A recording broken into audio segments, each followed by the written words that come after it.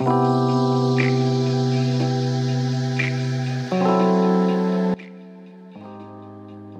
up guys, BCB here. So as everyone knows, Atari is synonymous with the 2600 and all their game consoles, asteroids, things like that, right? Are you familiar with the Atari digital photo booth? What about the Atari Video Phone? A round of puppy Pong, anyone? Anyway, this episode I'm going to be talking about Atari Oddities. Stay tuned.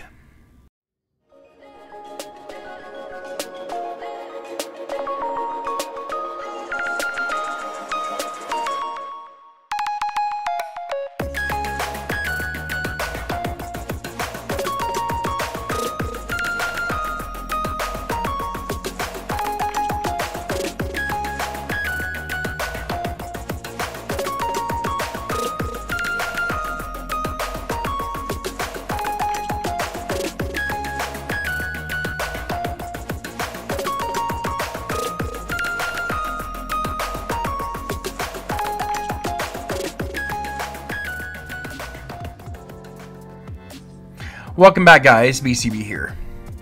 So as I said, this episode I'm going to be talking about Atari Oddities. I came across an article recently on technologizer.com.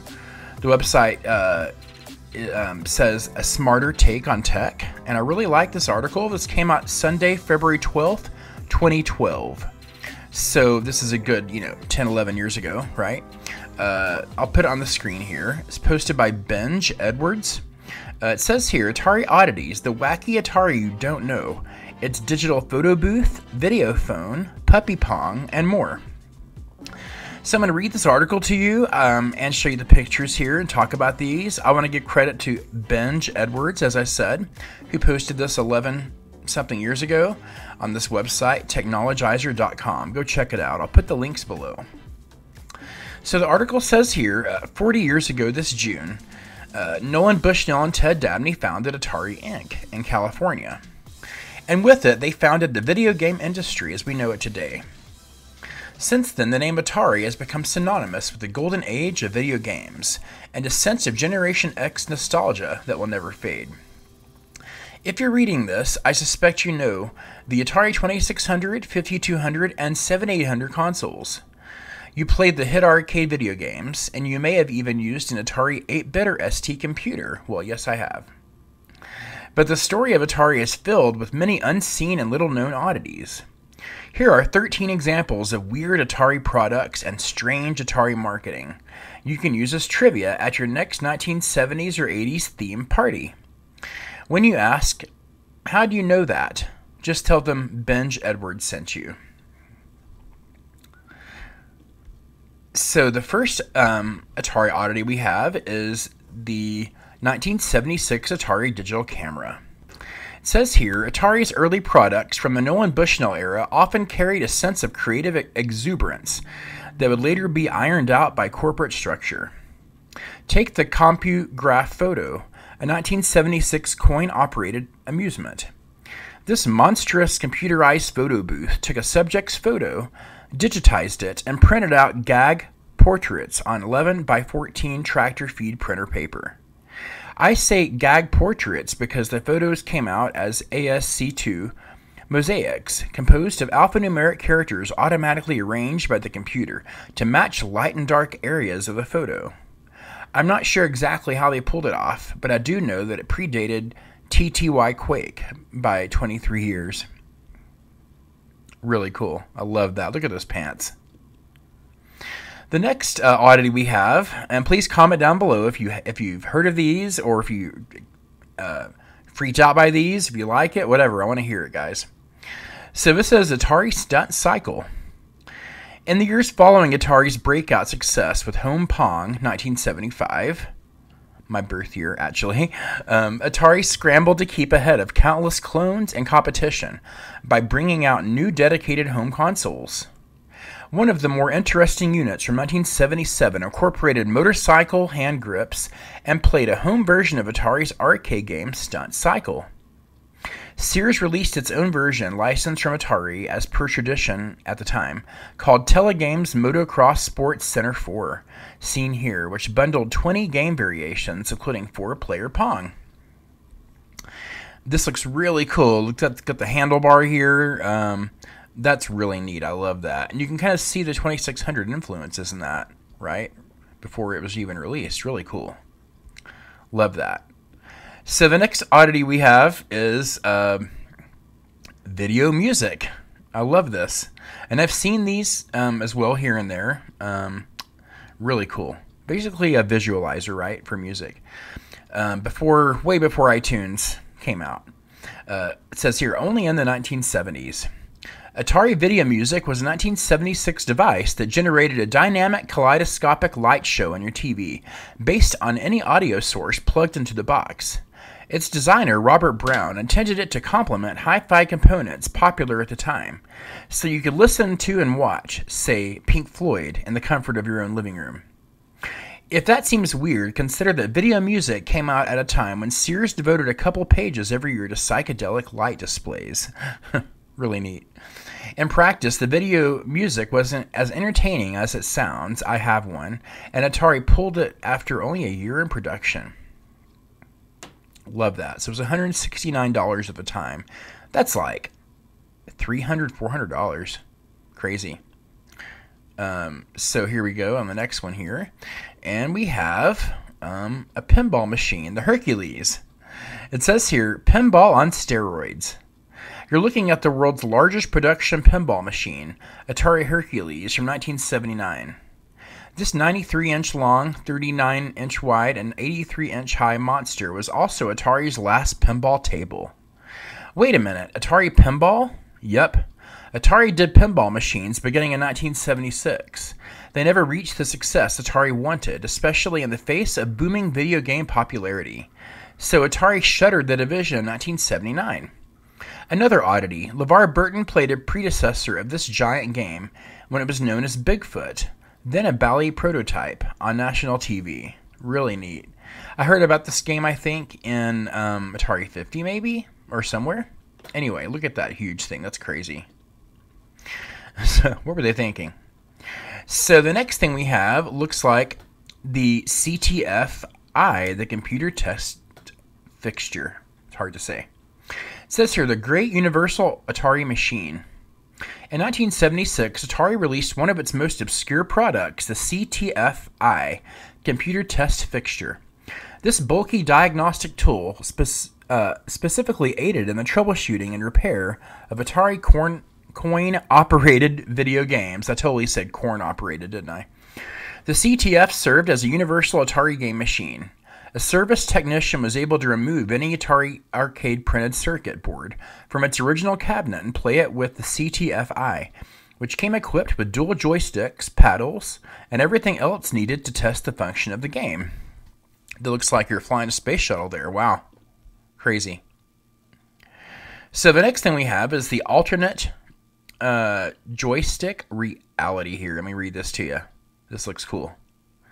If you've ever played the famous Atari 2600 game console, you are probably familiar with its now iconic joystick. What most people don't know is that the joystick could have debuted in the 1977 home console version of Atari's Tank 2 arcade game.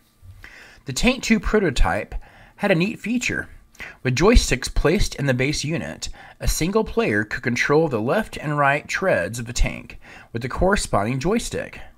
In two-player mode, one could pop out the joysticks for each player to use. With the more versatile 2600 readied for release that same year, the Tank 2 console never made it to the market. Home players ultimately got a taste of Tank when Atari included it as part of Combat, the original packing game for the 2600. Wow, look at that. It looks just like a 2600 except for the other stuff around the joysticks. Pretty neat. So next we have the Atari Jukebox. Man, I would freak out if I had this. Look at this. In 1976, France-based Atari Europe launched a line of coin-operated jukeboxes such as the Hit Parade 144, this gaudy model from 1977. Information on these machines is scarce, but it is rumored that the European branch of Atari purchased a local jukebox manufacturer and decided to get into the business. It must not have been very successful because Atari Europe exited the jukebox market in 1978, and the machines never made it to the US. Man, I would love that. Look at that. That's so amazing. So neat. So next we have the AtariTel. It says here, Atari Video Phone. Deep in the Warner era of Atari, 1976 to 84, the company tried products in many strange markets. One of the standout developments of this era has to be the 1983 AtariTel Luma video phone, which could transmit its still black and white image in about 5.5 seconds over a normal phone line. It had hookups for a printer and a TV so one could see the image on a big screen. Ultimately, none of AtariTel's products came to market under the Atari brand. Mitsubishi bought the AtariTel division during restructuring in 1984 and released the Luma as the Luma Phone LU-1000 in 1986. That is a cool looking phone. It looks like a 2600 to me.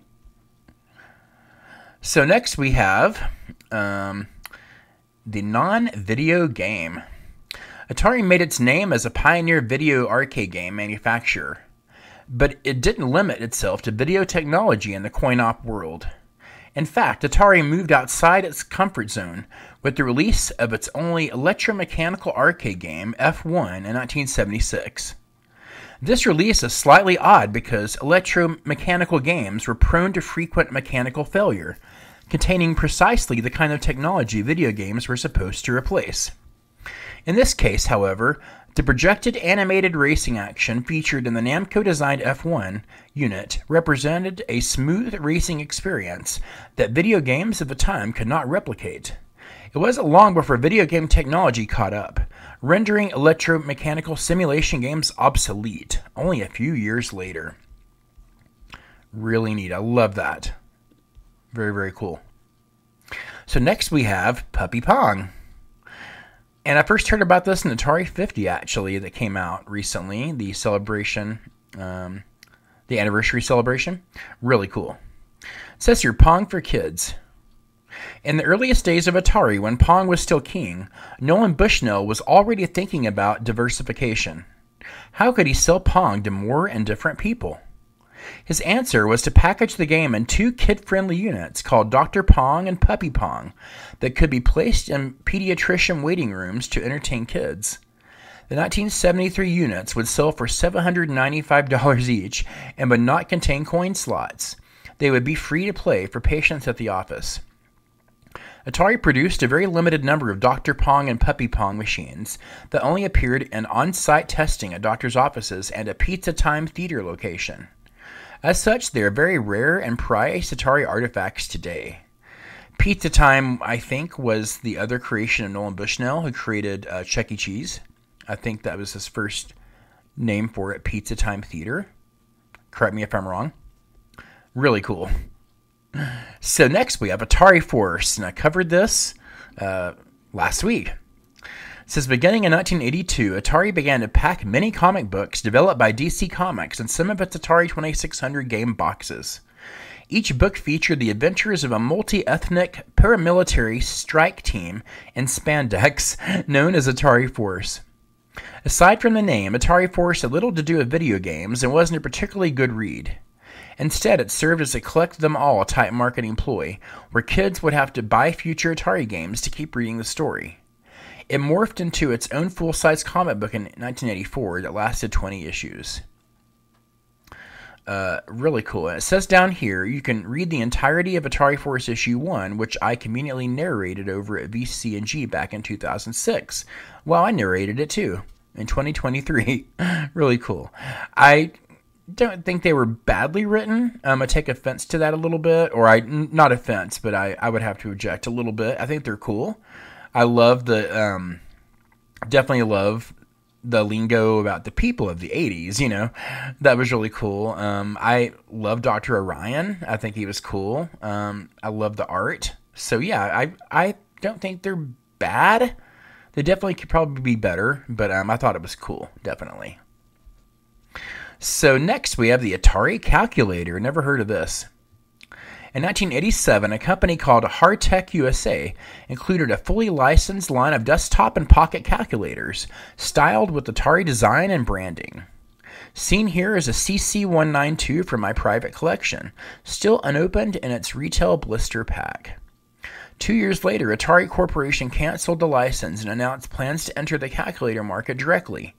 Those plans never came to fruition, likely because LCD calculators had become such a cheap commodity by the late 1980s. I definitely want one of those. Love it. And lastly, here we have the soul of Atari. Yes. It says here, Atari co-founder Nolan Bushnell led his company with the heart of a showman. Nowhere is this more graphically demonstrated than this in 1976 print ad for a new lineup of Atari coin-op games. In it, Bushnell sits among a whimsical, multi-genre display representative of the company's games, his trademark pipe clenched in a toothy smile. Bushnell's leaps of creative fancy set the playful tone of the video game industry as a whole. In a sense, the soul of Atari and Bushnell's vision lives on in every game we play today. So I just wanted to say, Benj, I freaking love your article. Really cool. I love seeing all those products. I never knew about the Atari calculator. I never knew about the photo booth. I may have heard of it somewhere, but it's been a while. I never heard of the video phone. Really, really cool stuff. Or the vid phone. Really love to see all that stuff. And I would love a calculator.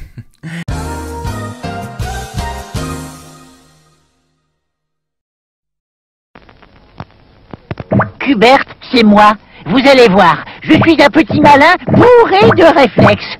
Mais est-ce que ça va suffire pour échapper à ces satanés bestioles, Polly et Hugues? C'est dur d'être un Hubert, mais qu'est-ce que c'est sympa. Hubert, une cassette de jeux vidéo par cœur. Okay, those things seem pretty strange and all, but have you heard of the Atari Mind Link?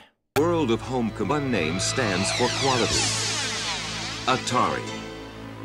Starting with a solid base of high-value hardware. The Atari 600XL, a top-rated contender. The 800XL, with even more memory and more power.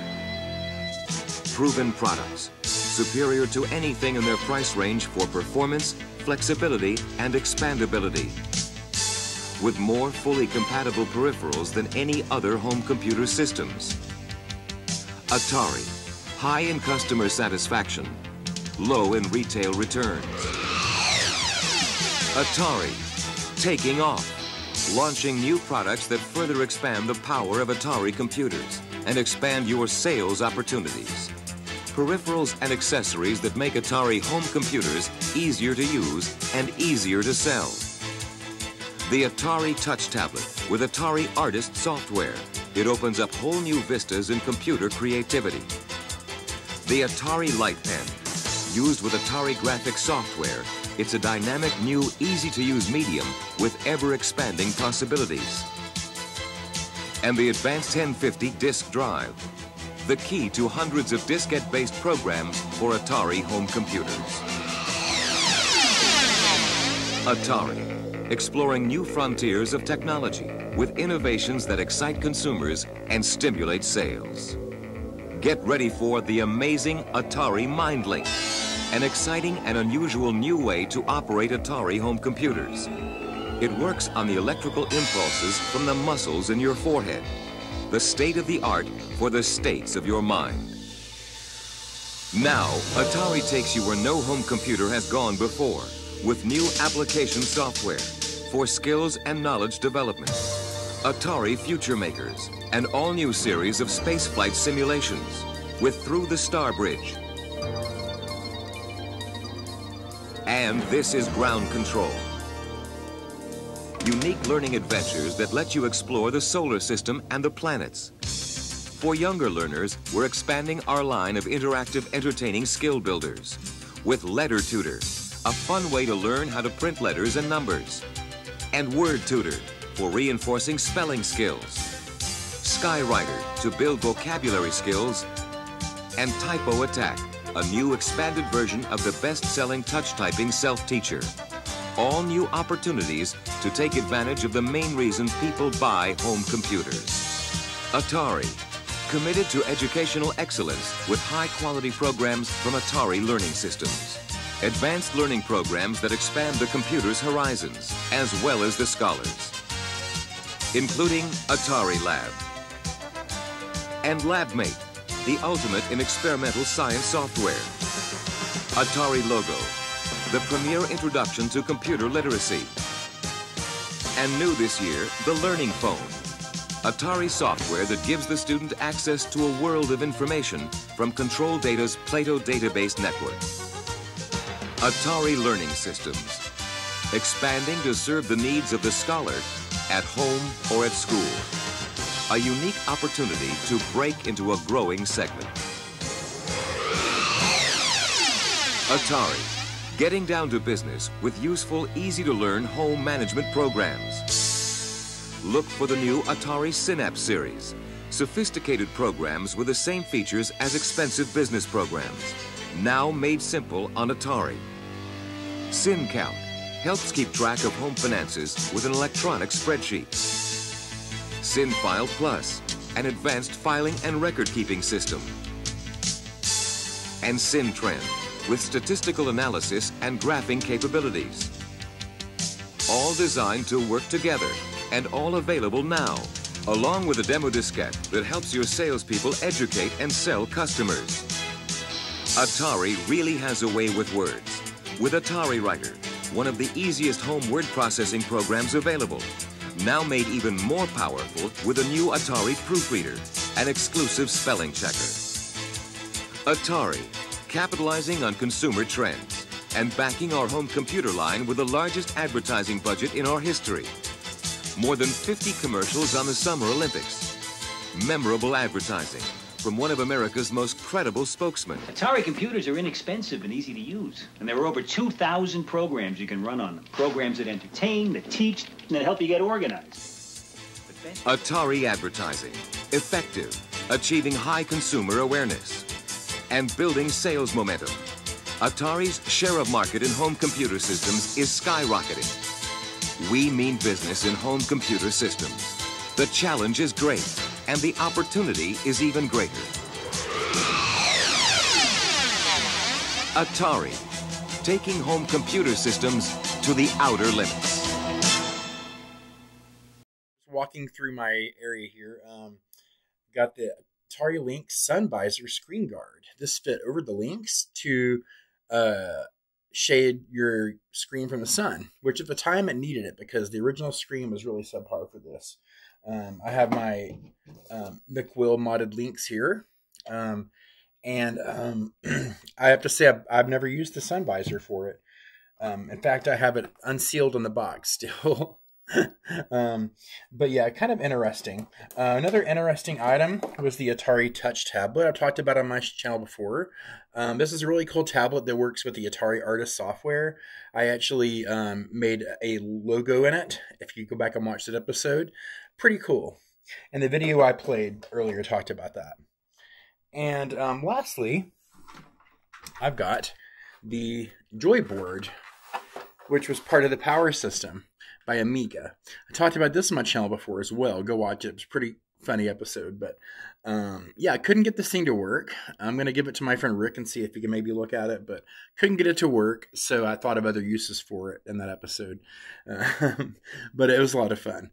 But this is the Joy board, part of the power body control by the power system, or part of the power system by Amiga. Anyway, go check it out. It's pretty cool. I think it only worked with one game.